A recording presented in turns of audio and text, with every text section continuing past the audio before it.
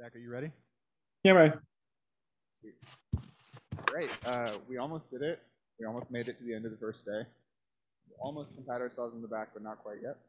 I'm delighted to introduce our last speaker for the day, Zach from Purdue, who will tell us about secondary stability for unordered configuration spaces. Thanks, Zach. Cool. Yeah, great. Thanks for joining me to speak remotely. It's great to be attending this conference. Yeah, so today we're going to talk about patterns in the homology of unordered configuration spaces of manifolds. And secondary stability is an example of one of these patterns. And basically, the patterns I'm going to talk about can sort of be broken up into two cases. So the first is for the homology of configuration spaces of non-compact manifolds. And so in this case, I'm going to tell you about two patterns. The first one is a classical pattern called homological stability. And this pattern was first discovered for these configuration spaces back in the 1970s by McDuff and Siegel. And then after that, I'm going to tell you about some more recently discovered patterns. So the other pattern for configuration spaces of non-compact manifolds is secondary stability.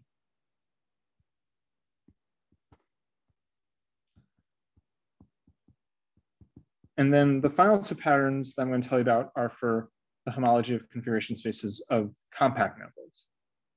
So the first one for this is periodic homological stability.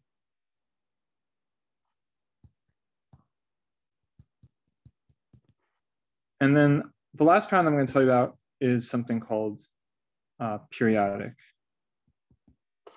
secondary stability.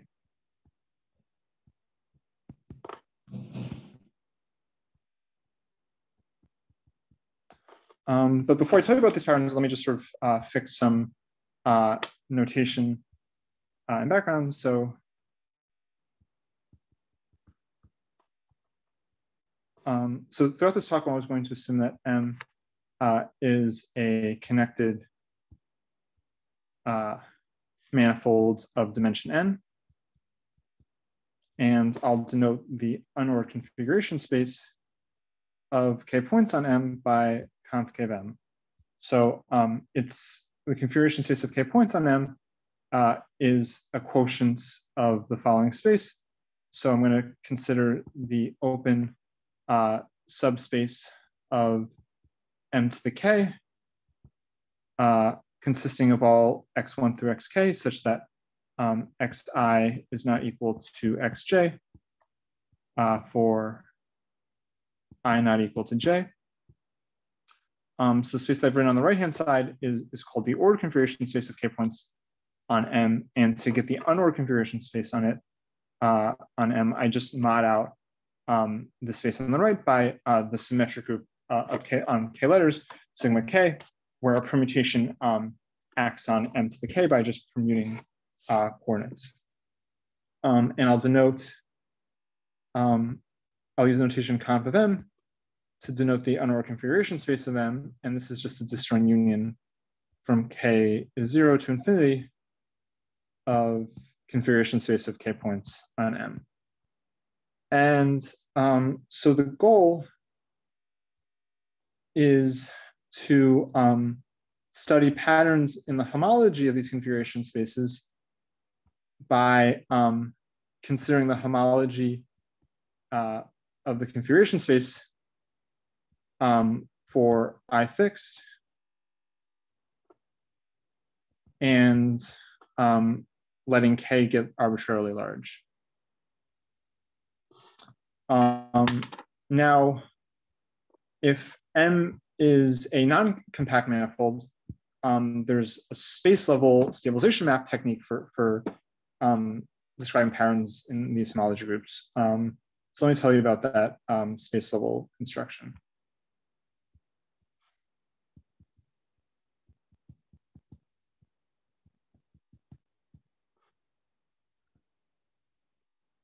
So for this part, I'm now going to assume that M is non-compact.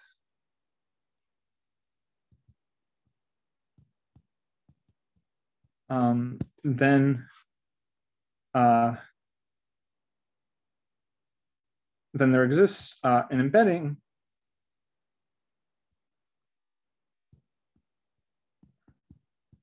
which I'll denote by iota of M disjoint union the disk into M.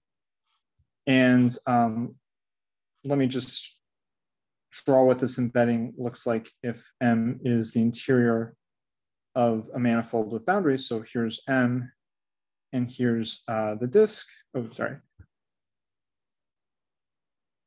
Yeah, so here's your disk. And what iota does is you can think of iota as sort of moving M away from the boundary. And then after you do that, you sort of stick in the disk. So here's the image of the disk, and here's the image of M.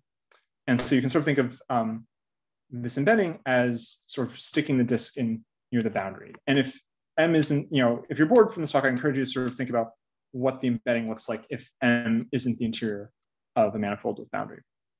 But yeah, so from this embedding, we get an induced map on configuration spaces, which I'll call conf of iota, from configurations on M times configurations in the disk into configurations on M. And this just follows from the fact that iota is an embedding. So given a collection of K points on M and L points on the disk, by applying iota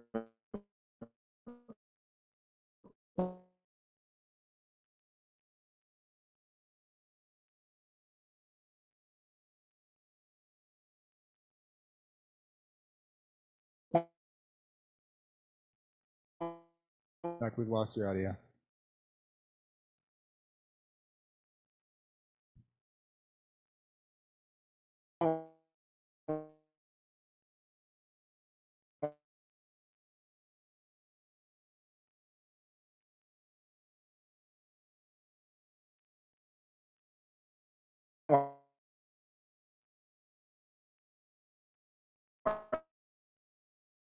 to both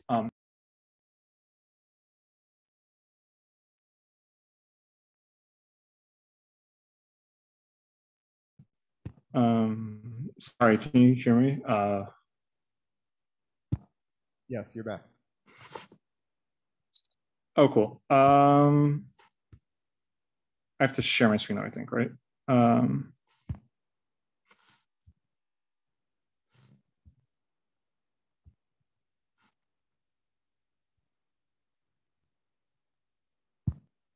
Can you hear me now? Yes. Okay. Did you hear, I don't know where the audio cut out. Did you hear like here, this part, what I was saying here, or? We heard K points and L points. You were describing okay. Oh, okay, cool. Yeah, so I guess all I was saying was just that you can induce map on configuration spaces because iota is an embedding. And yeah, so if you pick a point in the disk and you restrict this induced map on configuration spaces, then we get a map which I'll call T1 from the configuration space of K points on M to the configuration space of K plus 1 points on M. So this just, will send, this will just send X1 through XK to iota of X1 through iota of XK, and then you include the point iota of P. And yeah, so in the 1970s, McDuff and Siegel showed that, so for M non-compact and connected, and R an arbitrary ring, so they showed that this space level stabilization map induces an isomorphism on homology from the configuration space of K points on M with coefficients in R to the homology of the configuration space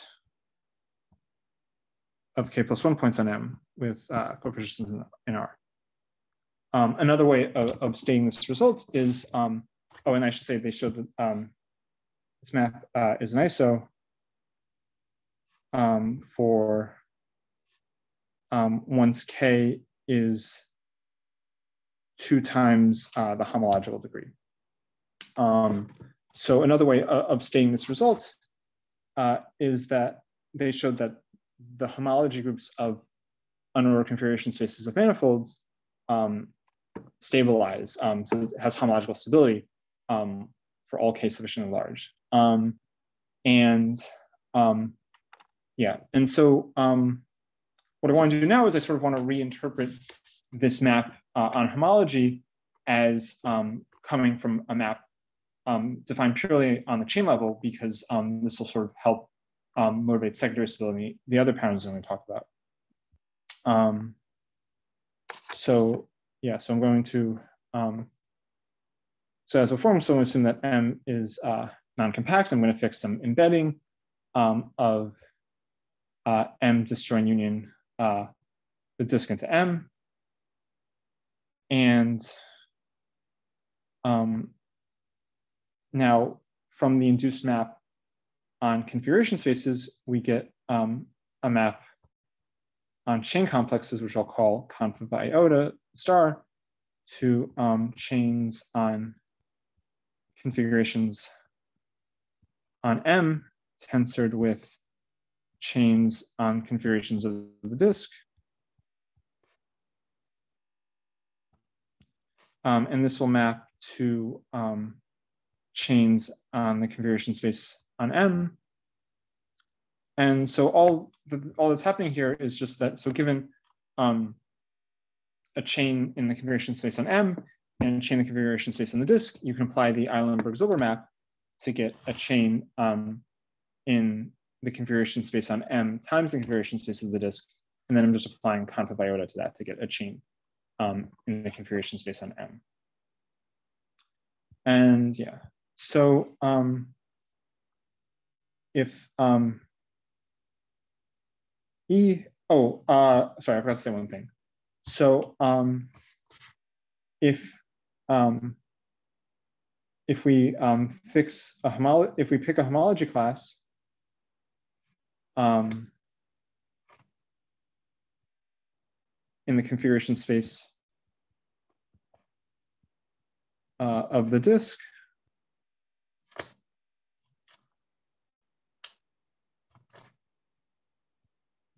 and then you pick a representative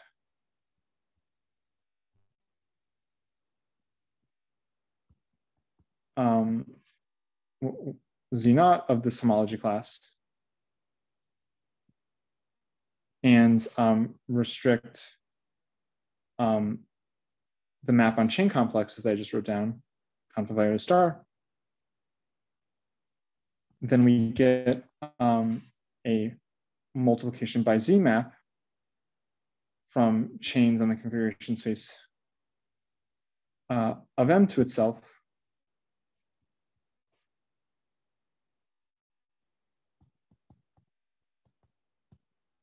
This just sends a chain in the configuration space on M to conf of iota star applied to omega tensored with Z0. And so maybe something I should say about this class, this map, is that it's clearly depends on picking some representative of your homology class. But if you pick a different representative, then the two maps will induce the same map on homology. And that's basically all we care about anyway. So for the rest of the talk, I'm sort of going to just ignore the distinction between a homology class and like a representative of the homology class. But yeah, so so yeah, as I was, so if E is the homology class of a point,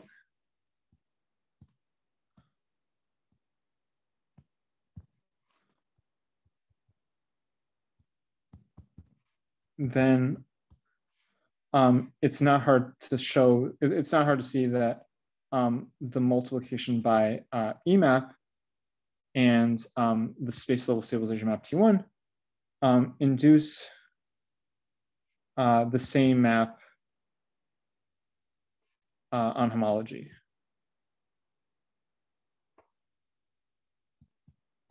And so this hopefully, this should motivate, I guess, hopefully the following question. Does multiplication by Z induce an isomorphism on homology for other homology classes in the configuration space in the disk?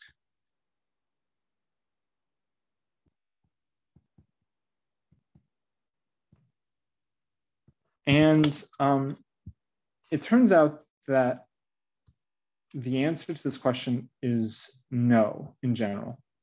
But it does if one considers relative homology instead. So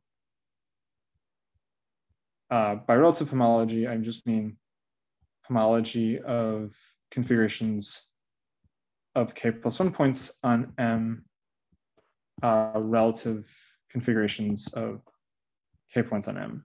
And here, I guess I just mean either, you know, the like the cone on spaces from the space level stabilization map, or you can take just the mapping cone on the multiplication by E map. These will give you the same homology groups if you take their homology. But yeah, so let me maybe make this answer a little bit more precise. So with the following theorem. So for here, M is going to be non-compact and connected. And R is going to be the field FP or the integer Z. Then there exists a homology class in the configuration space of the disk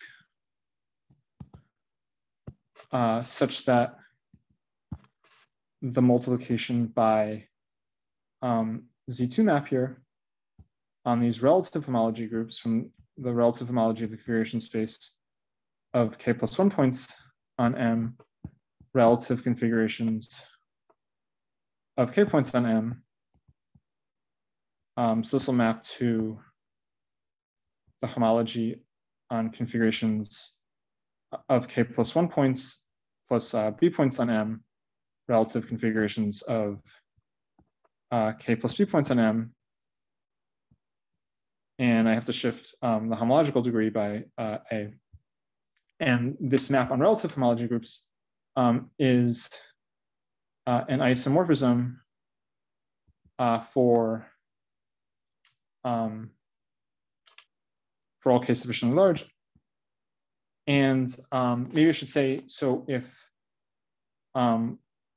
for R equal to the field F2 or Z, this homology class Z2 looks like the following thing. So you have 2 points that in the disk, and they do they spin around each other along an n-1 sphere. So this is a homology class in degree n-1 in the configuration space of 2 points. But yeah, so maybe two other things, some things I should say about this result is, so this result says that these groups have a pattern called secondary homological stability.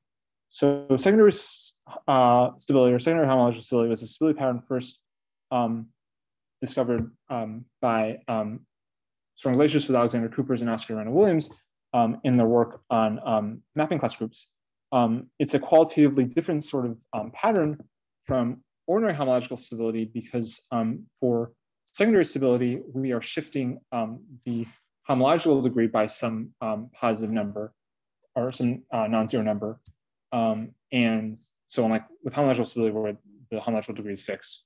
And maybe something else I should say is that in the range where homological stability holds, both of these relative homology groups are going to be zero.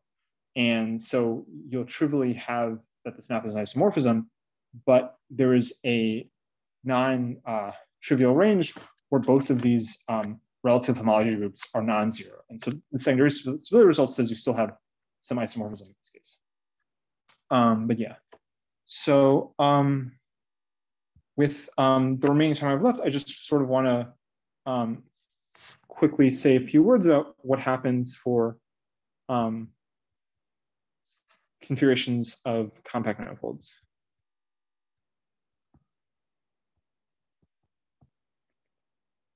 So in working with compact manifolds, there's sort of two issues that I need to tell you about before I can sort of state what the patterns are.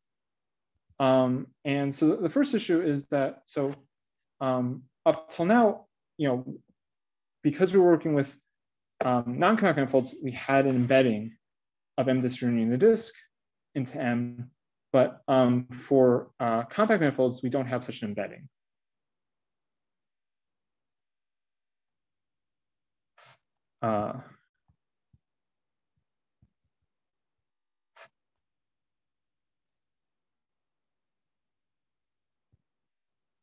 And then the other problem is that we know from explicit calculations that the homology of the configuration space doesn't stabilize in general.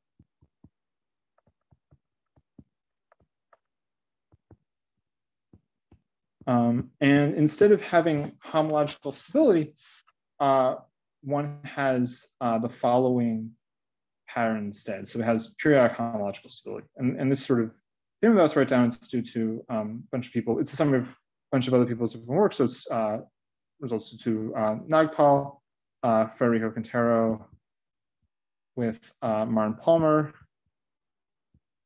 and Alexander Coopers with Jeremy Miller.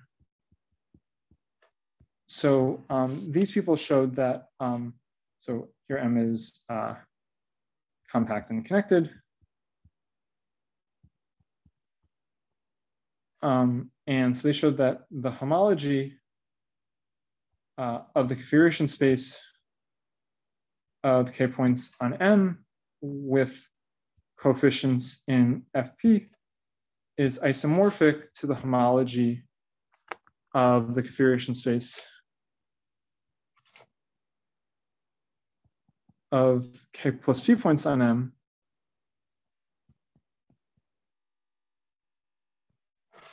for all K sufficiently large.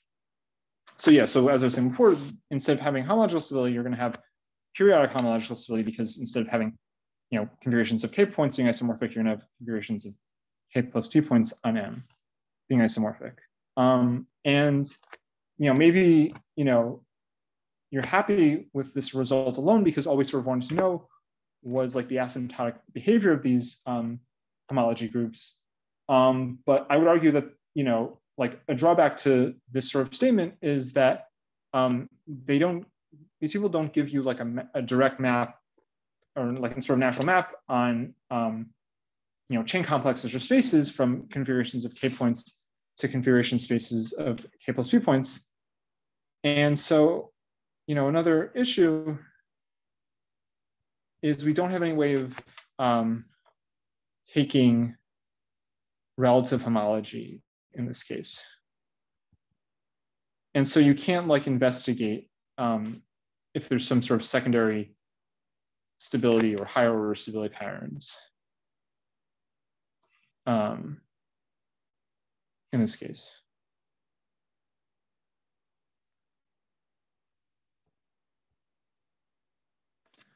But it turns out that one can resolve this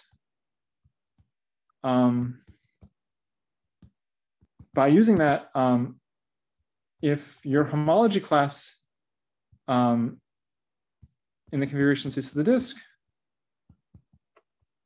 satisfies a certain homological obstruction,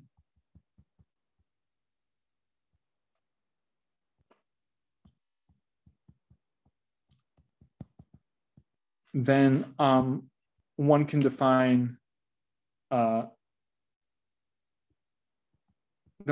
new map. So a new stabilization map, I guess.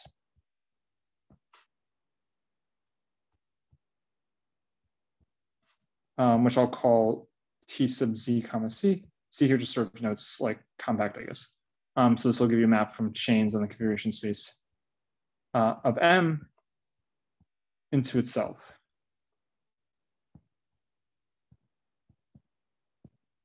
And in particular, we get a map from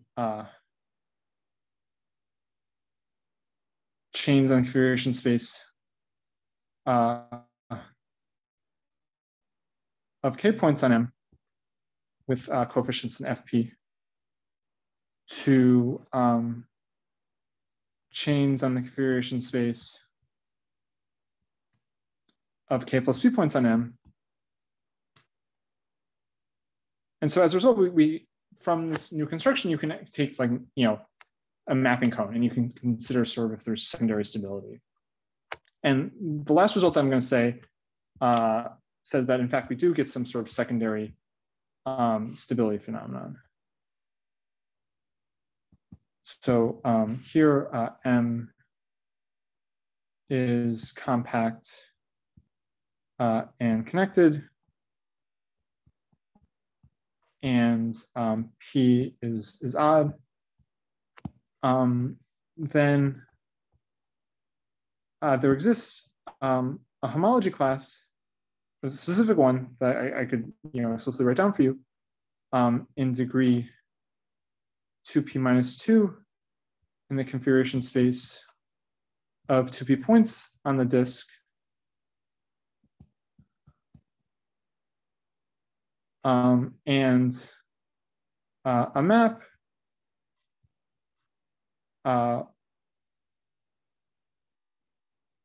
another stabilization map from relative homology groups. So here I'm going to take relative homology of k plus p points on M, relative configurations of k points on M. And so I'm going to shift the homological degree by 2p minus 2. And I'm going to consider configurations of k plus 3p points on M, relative configurations of k plus 2p points on M. And this map is an ISO for all k sufficiently large. So this theorem says that configuration spaces of compact manifolds have a different pattern. They have a periodic secondary stability pattern rather than just ordinary secondary stability. And the reason why I say it's periodic is because unlike before, where one considers configurations of k plus 1 points relative configurations of k points, here one has to consider k plus p points instead. And yeah, that's all I wanted to say. Thanks.